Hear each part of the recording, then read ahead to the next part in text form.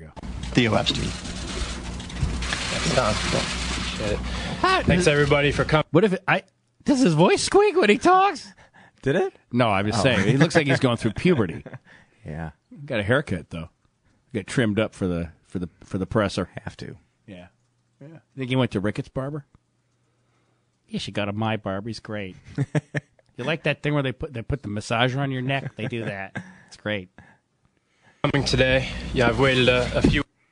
That our new president of baseball operations will lead us to that day.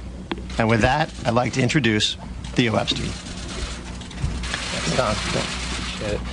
Thanks, everybody, for coming today. Yeah, I've waited a few weeks to say this, but it truly feels great to be a Cub today. Yeah. I'd like to start by thanking... He's not a Cub. Yes, he is. It's just a suit. Not a Cub. A Cub is on the field. Cubs organization. All right. Is he going to play? He looks like he could. I know. I mean, you know. I don't think so, though. No. All right.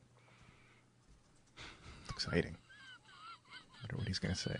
You know, I heard Jim mocking him already out there. He is not. I heard a mocking laugh from Jim. Jim's excited. I was laughing at Pete's like, yeah! Yeah. He's like Dwight when they like when Dwight gets excited on The Office. Yeah. I want to. If I was at the press conference, I'd ask him about how his great uncle and grandfather wrote Casablanca, and if he has any desire to, continue in the tradition of great screenwriting, perhaps after his career ends. That would be my question. Perhaps a baseball movie set in Morocco. Right. Thanking Tom and the entire Ricketts family for putting their faith in me and for giving me this incredible opportunity. I wouldn't be here without your commitment to the fans and without your long-term vision for the organization. I'd also like to thank Crane Kenny for working tirelessly to get this transaction done.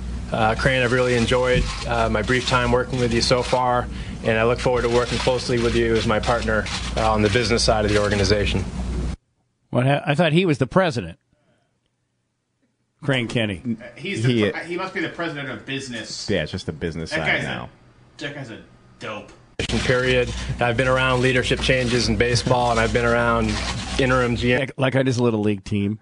I mean, how long has this guy been in baseball? Like 2 years? No, he's been in a while.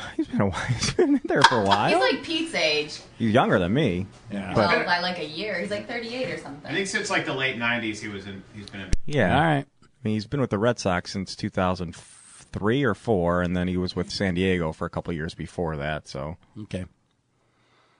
He's just a good judge of talent? I think he is, yeah. Have you seen Moneyball? No, but that like that. It's kind of right? like, like.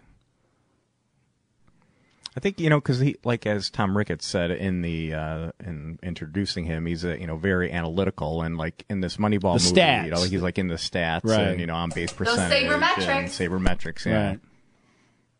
Right. So pretty much anybody who got the sabermetrics could be him.